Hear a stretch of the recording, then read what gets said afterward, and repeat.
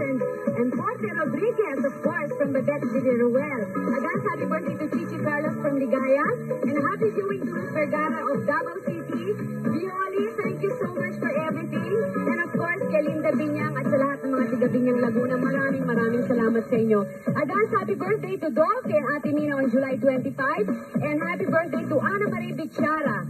Happy birthday to J.Ann and Ruth Jordan of Iloilo. Greetings to all the GMA TV6 Iloilo employees. Happy viewing mo sa inyong lahat.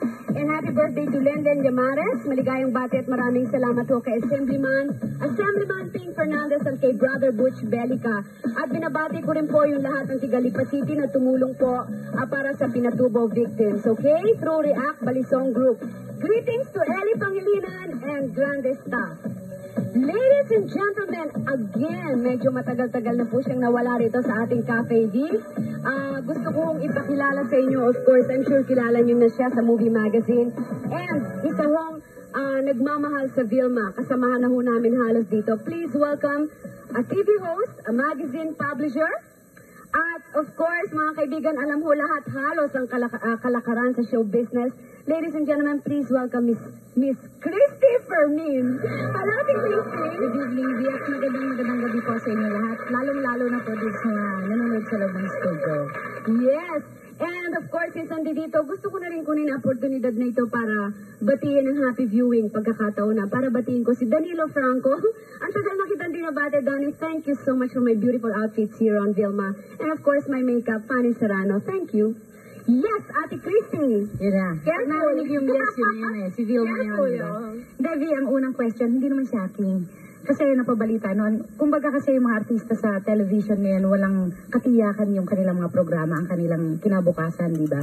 Napabalita na mawawala na raw ang Vilma sa Channel 7. Naipaliwanag na namin yon, pero mas maganda siguro pa ikaw mismo ang magbibigay sa kanila ng pagpapaliwanag. Totoo ba yon? Hindi. In fact, hindi ko alam kung saan nanggaling yung issue na yon. Basta nabasa ko na lang sa dyaryo. But at first, hindi ko naman pinapansin. In the first place, hindi naman talaga. Dahil, ang alam ko, mga GMA7, mga executives, especially our president, si Mr. Menardo Jimenez, yan ang mga intellectual kausap. Kung meron man silang balak gawin sa show, hindi mauuna sa publisidad, kundi dediretsuhin ka na nila. That's why, when, yun nga, nababasa ko yung mga issue nito, hindi ko pinapansin. But hanggang later on, parang tuloy-tuloy na, I said, this is not good anymore. It's not good for the show, and it's not good for me as a performer. You know, that's why I asked them if it's true. And siguro nabasa niyo naman ho lahat from the president mismo of GMA7 na hindi ho totoo. Sinasabi na it's not true. So maliwanag, dito pa rin ang Vilma sa Channel 7. Of course, we're still here. Sa ayaw mo at sa gusto, dun sa nangyari kina Edo at kay Maricel, mababanggit ang pangalan mo, di ba? 2 questions ang gusto ko sana ipasagot sa'yo. Sana wag ka mag-evade. Una, naniniwala ka ba na ang dahilan ng kanilang paghiwalay ay dahil si Lucky? Ngayon, pangalawang question, kung mapapatunayan mo na totoo nga ang napabalita na ang dahilan ay dahil hindi naging pareha si Maricel sa anak mo at sa anak ni Edo, ano ang magiging feeling mo? Alam mo, yung issue na yan, nakakatakot pakialaman yan. Sa totoo lang to, Ate Cristy, because let's face it, ibang buhay nilang dalawa, wala akong kinalaman sa relasyon nilang dalawa, di ba? Yung tungkol naman doon sa isa sa pinagkagalitan, tungkol kay Lucky, yun nababasa ko lang. Pero kung ikukunin kong batayan, doon lang sa binasa ko, mahirap kunin na batayan dahil mas marami nagkakagulo dahil kakapaniwala mo doon lang sa nabasa mo. Pero ngayon, kung tungkol naman sa anak ko, yan, kaya nga ang question, ipagpalagay ng napatunayan mo na totoo nga. Ang doon sa relasyon, wala akong masasabi. Kung ipagpalagay natin, totoo lang na may kinalaman ng anak ko, palagay ko, siguro masasabi ko lang, tama lang ginawa ni Edo, pinaglaban niya yung anak ko, dahil siyempre anak niya yun. Diba? Yun. Kasi ako man yun, hindi mo pababayaang mangyari? Hindi. Paglalaban ko, dahil kaisa-isa kong anak yan, at yan ang talagang dugot laman ko. Okay. Yung isa pang question, before naman na nagkaroon ng relasyon si Edo at si Maricel, naging magkaibigan din kayo for a time, di ba? Ngayon bang wala na silang relasyon, may posibilidad ba na maging magkaibigan pa kayo ni Maricel?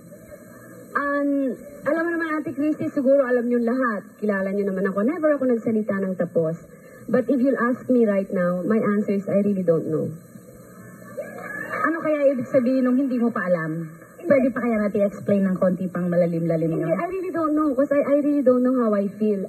Mahirap magsabing, hindi. Tapos yung pala, magkakabate. Mahirap din naman sabihin, o sige, yung pala, hindi rin. I mean, kaya sabi ko nga, never ako nagsalita ng tapos. But if you will ask me right now, I don't know. Ngayon. Tignan na lang natin sa darating na panahon. Diba? Tignan na lang natin. Vi, pinatatanong ng mga kaibigan mo sa labas, maligaya ka raw ba ngayon? Of course! Pag hindi naman maligaya ang isang tao, nakikita naman sa mukha, di ba? Ikaw ba yung klase ng tao na kahit may problema ng dinadala nakakaya pang magbigay ng mas maaliwalas sa publiko? Oh, yes. Kaya kong gawin yun. So, ibig sabihin may tinatago ka ngayon? Ay, hindi. But because I'm telling you the truth, I'm really happy.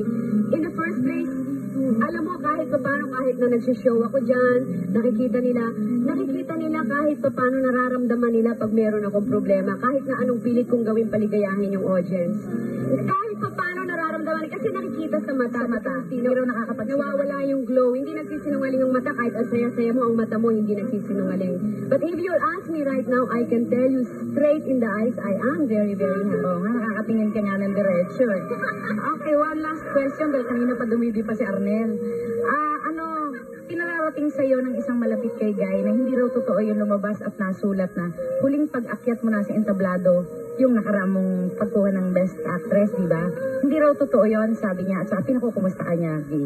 Okay, so kung hindi totoo, wala namang problema yun. Ang tinanong lang naman sa akin, kung halimbawa totoo at nagbibiro, but para sa akin naman, Diyos ko, I guess, hindi na kami mga bata ni Nora para patulan pa yung mga ganyan, Kung ano man ang sinagot ko doon, nanggagaling yun sa puso ko, and I didn't hurt anybody. Sinagot ko ng kung ano yung tanong. And kay kumare ko, baka nanonood ka, Mare, we're too old for that, okay? And hi din sa'yo, of course. Okay, Vi, basta maligaya ka ngayon. Of course! Ay, wala naman. Yun na. Oo naman. Ate Cristy, thank you very much. This will Thank be you the last. also. And good luck sa movie magazine bukas. Thank you. And cannot be shared. Thank you. And of course, Mariposa, don't forget lahat po ng kanilang mga magazines. Siguraduhin nyo, magaganda po mga write-ups doon. Right, Ate Cristy? Maraming salamat. Thanks, Ate Cristy. Okay, ladies and gentlemen, here's Ed Dixon for acknowledgement. We'll be back.